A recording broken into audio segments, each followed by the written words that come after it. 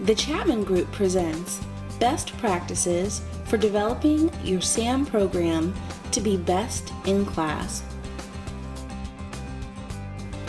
When you tune up your program, you should be thinking about 5 key areas. The first area is segmentation. Do I have the right accounts? The second area is people. Do I have the right team? The third is process. Do I have a set way to engage with the clients? The fourth area is knowledge. Do I have the ultimate amount of knowledge so I can effectively serve my top accounts? And the fifth and final area is measurements and metrics. Am I measuring the performance that I expect? We've already covered the topics of segmentation and people. Today I'd like to speak a little more specific around what I think is also one of the more critical pieces of a SAM program: predictable, repeatable, and measurable events, activities, behaviors within the organization. Now, specifically with a SAM program, there are at least 5 processes that I want to make sure are really tuned up. The number one process is my relationship management process. And that's really the process that I use for engaging with my top accounts.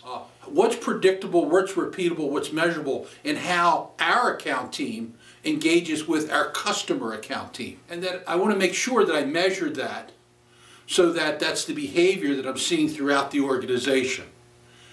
An example, we use terminology around high, wide, and deep. That the relationship management process should have components of my team, probably even delegated within my team, of who is building relationships in my top customers, high, wide, and deep.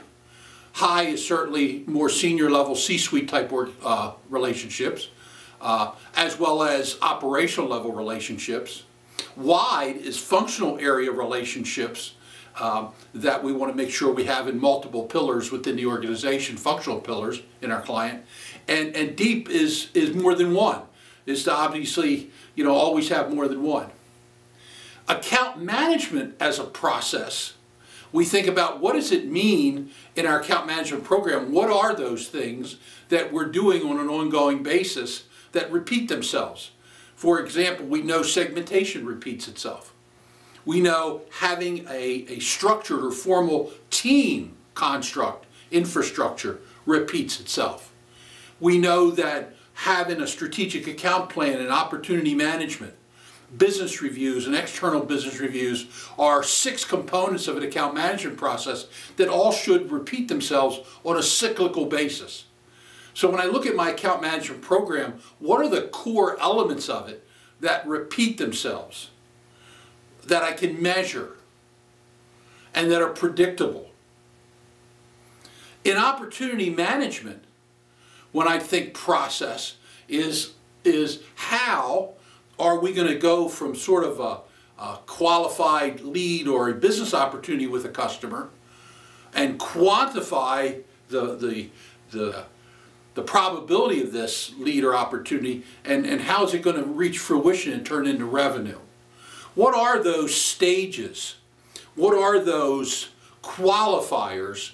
What are those high-value activities within the opportunity management process that we want to make sure, again, are predictable, repeatable, measurable?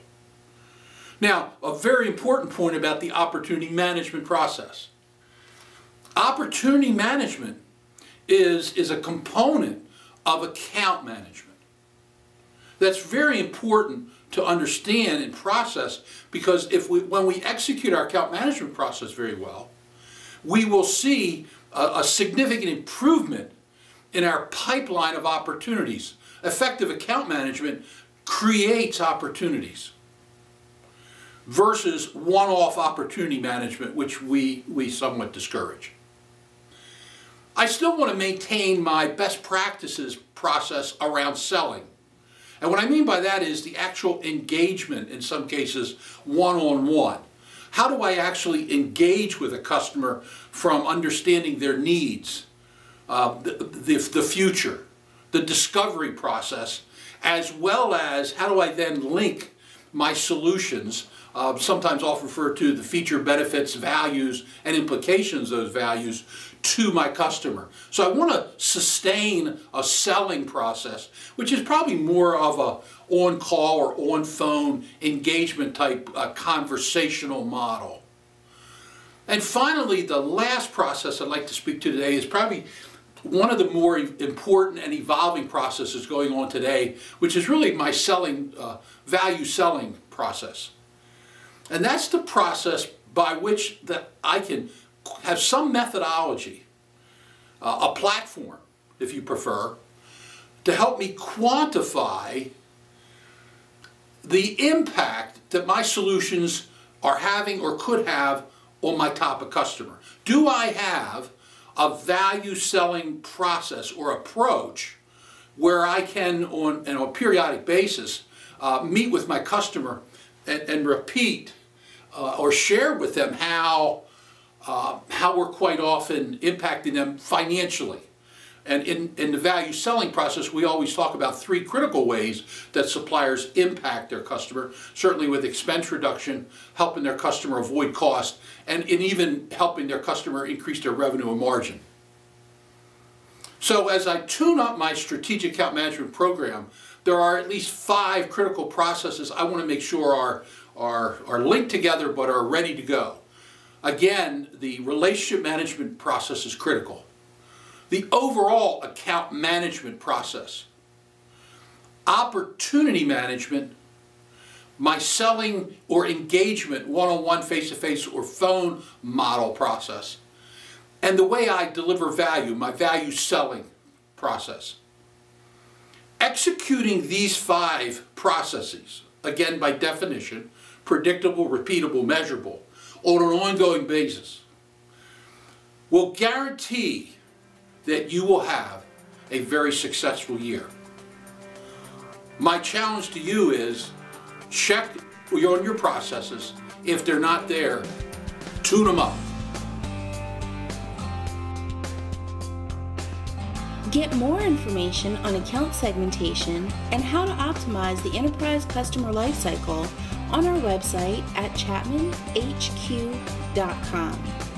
Also, subscribe to our video series at themetricschannel.com